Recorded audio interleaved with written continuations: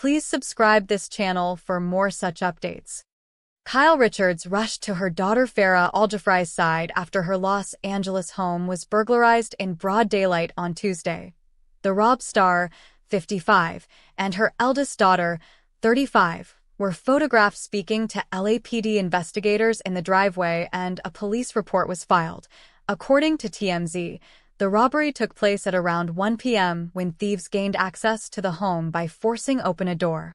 At some point, the Wi-Fi at the home was cut off. The robbers reportedly made off with a large quantity of high-tag items, including designer purses and jewelry. Farrah, who is a real estate agent at the agency, was not home at the time of the incident.